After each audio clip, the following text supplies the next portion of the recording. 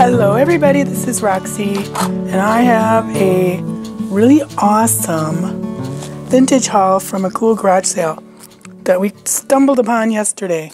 So this was, it looked really small, like there was not much, but once you got in there, it's like they had like a whole workbench in the garage full of cool old tools. They had 3 American flags that had 48 stars. And they just gave them to us. He was going to burn them. Like, that's what you're supposed to do, you know, when you're getting rid of flags. Not in effigy. But, so we're like, well, yeah, we'll just take them and give them away or whatever, sell them. So, they had a lot of stuff, like boxes on tables free. Like, I got these free. So I thought these would be cute for, like, either hanging off a little mini, a recipe one, probably more that, or using for glitter, not glitter, but sequins. So I thought that was really adorable. Look at how cute they are. I mean, these are really, really old. They've got to be from the 40s or 50s, seriously. They're so old. And a lot of this stuff was from, like, a lot of the books were from the 40s and 70s, like these 2 gorgeous poem books are from, one's a poem book, one's a, you know, they got like people like Barbara Streisand or Barbara Walters, all these different people talking about women, but the artwork is incredible. I think this is from 70. They're Hallmark books, look at that. That's when Art Deco was hot. A revival of Art Deco, 72. But the illustrations are just gorgeous. I'll just try to get, and it's really corny to read this stuff because it's like, you know, women were like just trying to make it as a real person, not just as a chief cook and bottle washer and baby maker. Isn't that cool? Ugh.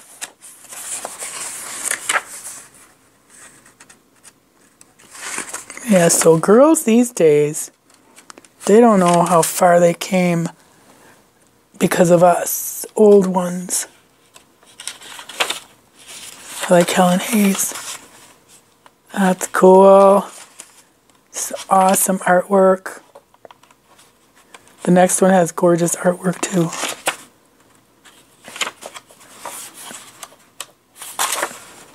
Isn't that cool? I love Art Deco. My favorite artist was Tamara Di Lampica. She pretty much created Art Deco. She was a painter. Got a few of her prints. So that's that. And then this was really cute. Really pretty. Pretty watercolors. And they don't smell. I've mentioned before with my allergies, I can smell a musty, moldy thing a mile away. And these do not smell, which is ironic. Because when we were at checkout, we found out from the lady doing it that it was a hoarder house.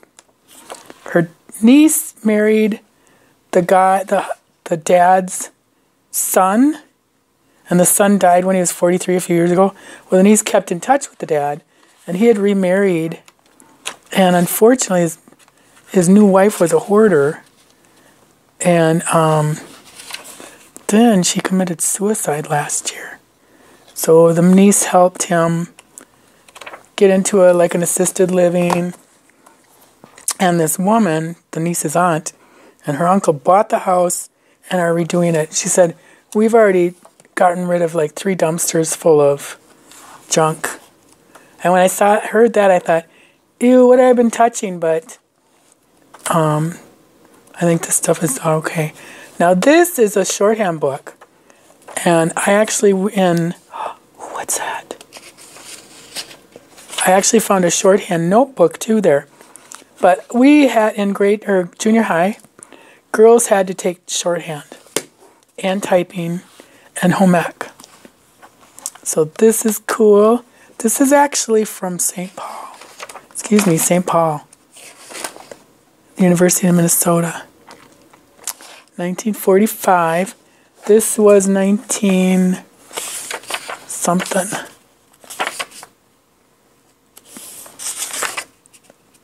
$32. Cool. And I'll be using these. I love the little illustrations. I'm not sure what this is about. It's the professor of horticulture. That's right beyond the university farm is right behind this Minnesota State Fairgrounds. But I'm not... Oh, it's freezing. That's right. How to use your home freezer. So it's not... Oh, it is Marquette. I don't know where Marquette... I never heard of that one. But it's like recipes and there's that Art Deco look again. Super cool. So I like to use these as like recipes or tips. I'm going to do a video or one of those photo sleeve books all on household tips.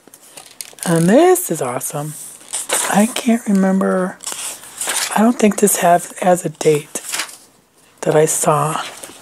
But look at these awesome. This is probably from the 70s. Maybe late 60s. Probably late 60s. But I love the little illustration, all the little recipes. What is that? Cool stuff.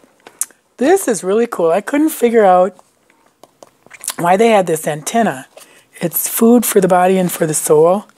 And it's recipes, and then it has like scriptures and like, you know, people writing things, poems. And I asked Scor-Pal, I go, why do you think they have an antenna on here?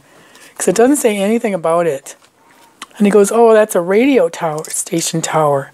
So then I'm like, oh, okay. So then, and it was given to Elaine in appreciation for your year of leadership in the Stevens Cradle Roll Mothers Club.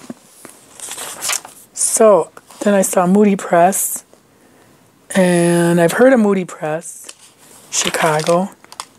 Then I saw director of WMBI Home Hour, and I thought, that sounds like a radio show. So I looked it up.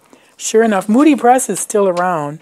It's a Christian, or not Moody Press, but Moody Radio is still around, and it's a Christian-based radio show. This is from 1943. So it's really in great condition. Just really cool. But a lot of these poems are kind of cute. I love that illustration. Meat and soup. Very cool.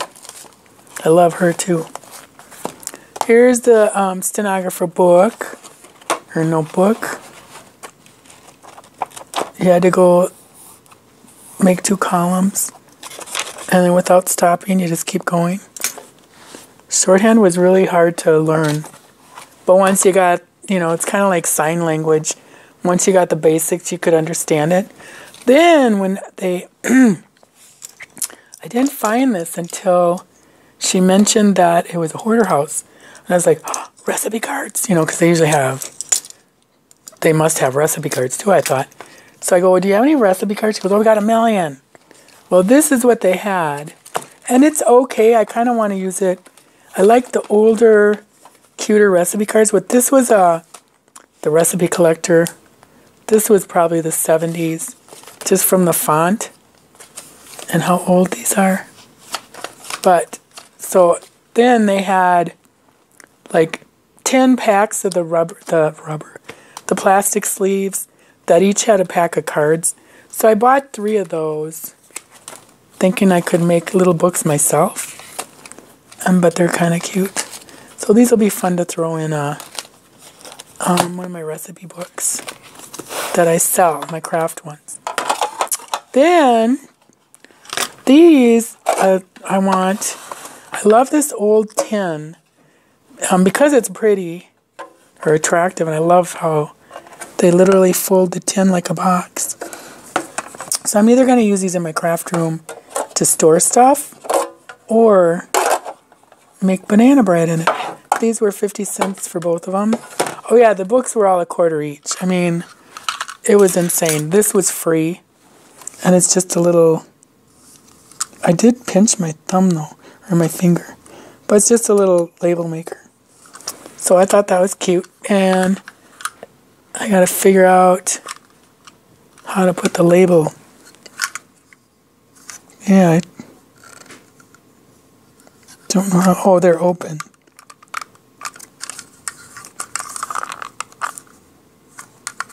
Oh, that's easy. Cool. So that's that. Here's the other cards. The plastic sleeves are kind of bent, so I've got them out on the deck. It's like about 90 degrees out there. It's just horrid. And I put something heavy on top to flatten them out. So that is it from the... Oh, no, wait. I was going to show you this. I don't think I showed this. This is from a sale last week. It had a bunch of rusty old nails in it. And I think this was $1. But it's an old Skippy. Well, Skippy probably made it for RedLine. RedLine was a local store. I mean, we had one right a few blocks from our house. That's the only place my mom would shop, you know. You kind of get your favorite. So I thought that was awesome. But I'm betting it was the Skippy brand, because that's kind of what their tops were. But anyways, it's a nice, cool size. In really good condition. It's pretty grubby, but I got it cleaned up. So there's that, and there's my antique haul. Thanks for watching. Bye.